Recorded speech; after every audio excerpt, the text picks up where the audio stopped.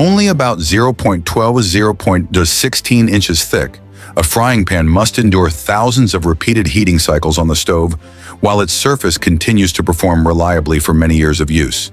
Yet creating that seemingly simple, smooth surface is the result of a complex industrial journey that stretches across multiple production shifts.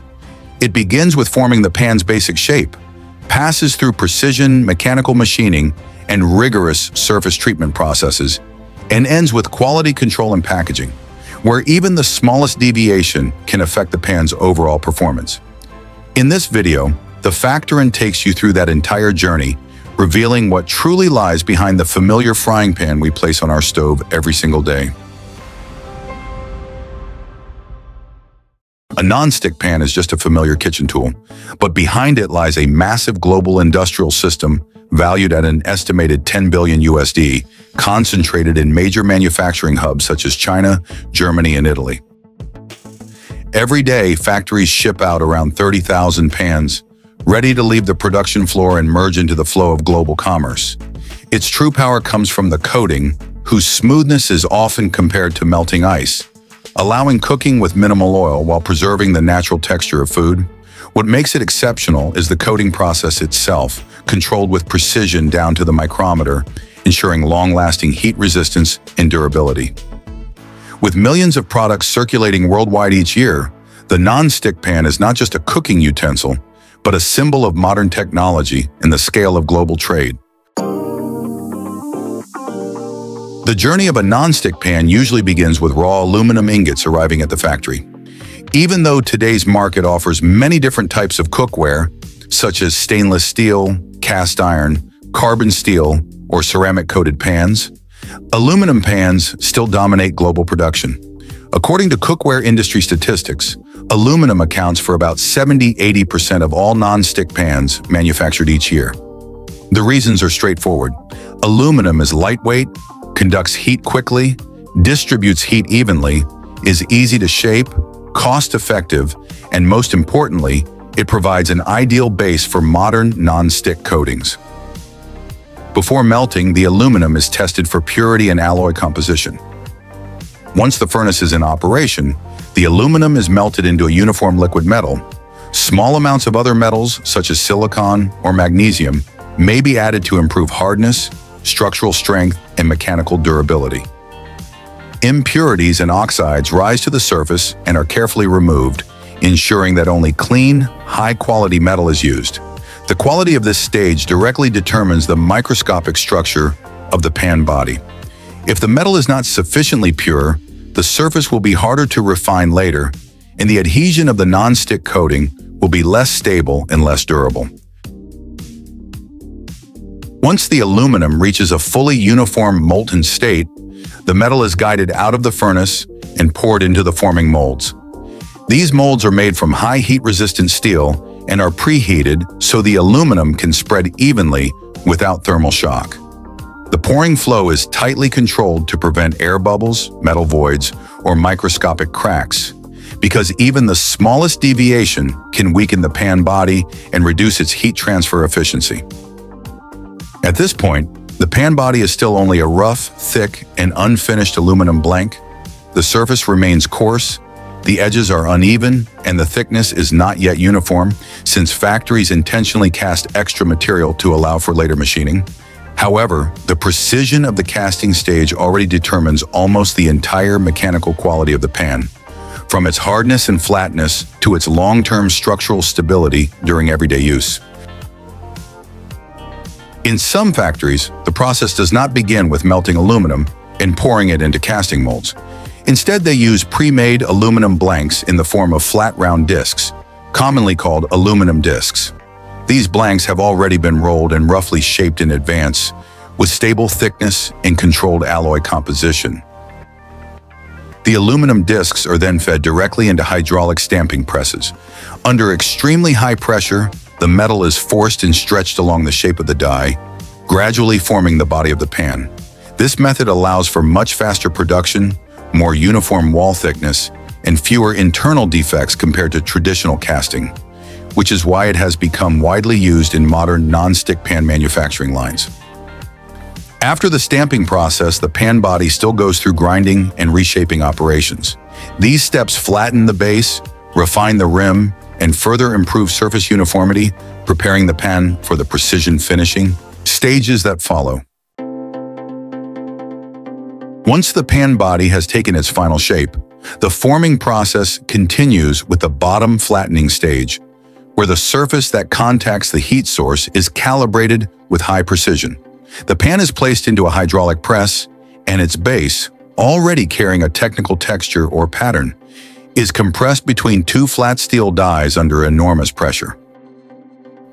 This force drives the metal to redistribute evenly, bringing the entire bottom into a perfectly flat state and eliminating the small distortions created during the body forming process. At the same time, it helps relieve internal stress within the metal, making the base more stable as it repeatedly expands and contracts during cooking. At this step, the bottom thickness is also clearly standardized.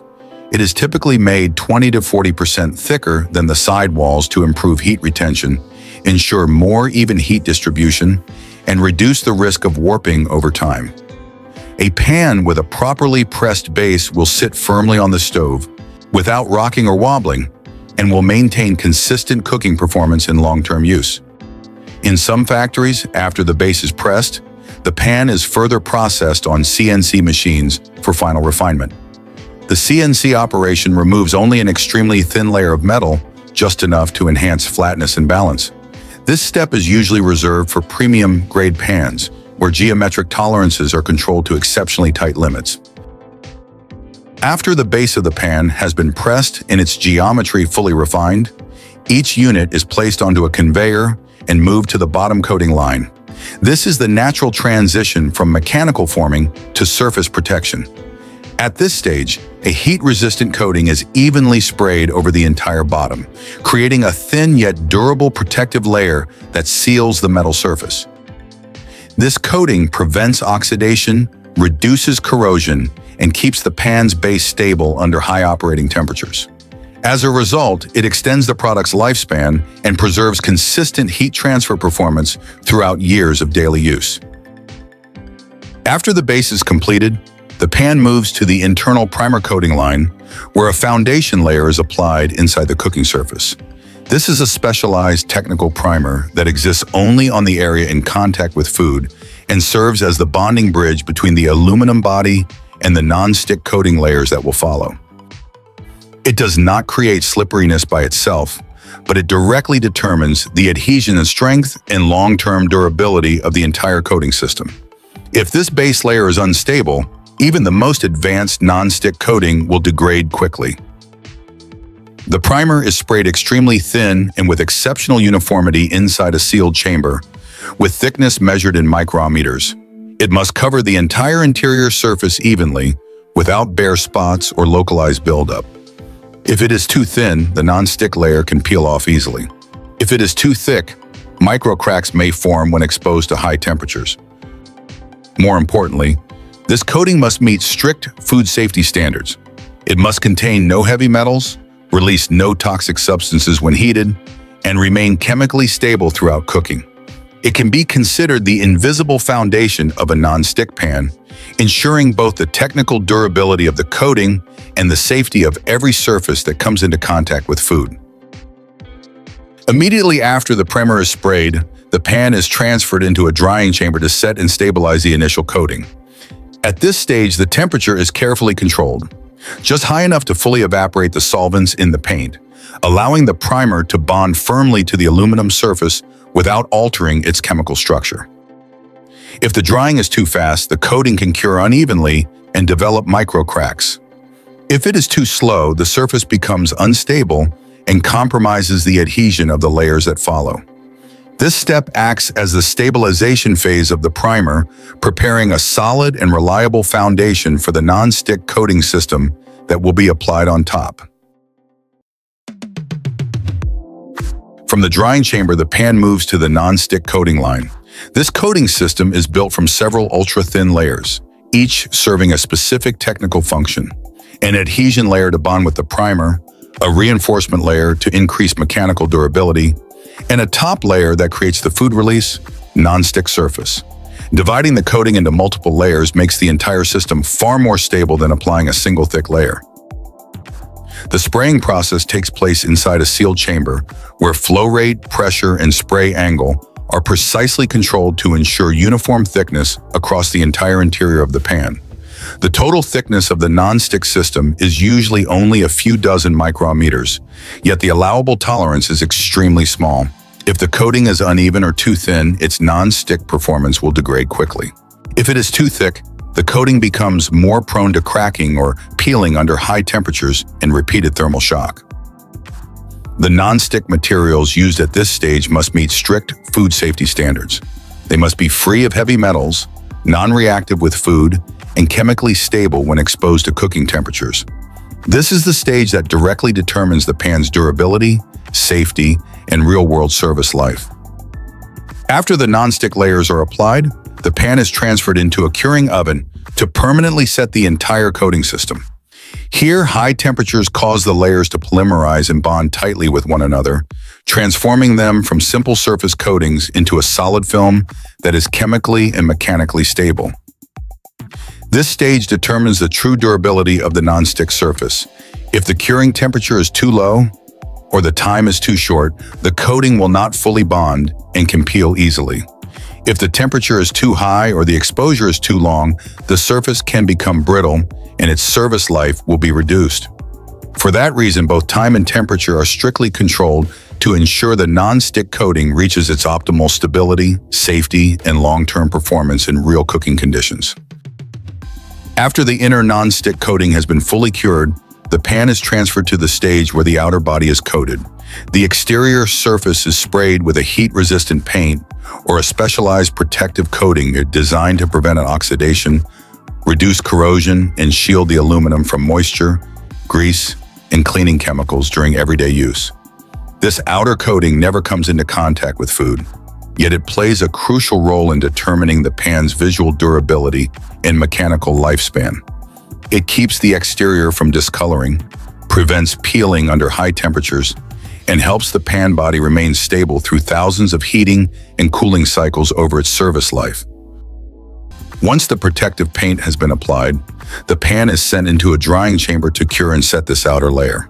The drying temperature is carefully controlled, high enough to fully evaporate the solvents in the paint, but not so high that it damages the coating.